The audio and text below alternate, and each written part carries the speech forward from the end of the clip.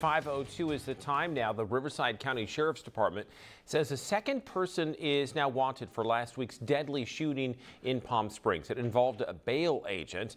News Channel 3's Madison Weil is live in that neighborhood where the shooting occurred this morning with the latest developments. Madison.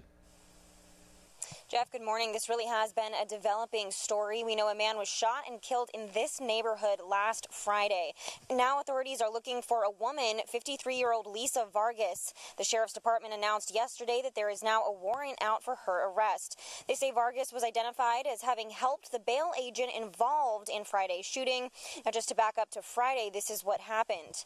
A man was arrested on suspicion of murder. The man, a bail agent, is accused of fatally shooting 33-year-old David Span just before 2 a.m. last Friday, again in this neighborhood. Now, coming up at 5:30, I'm going to have more details on the suspect as well as the victim.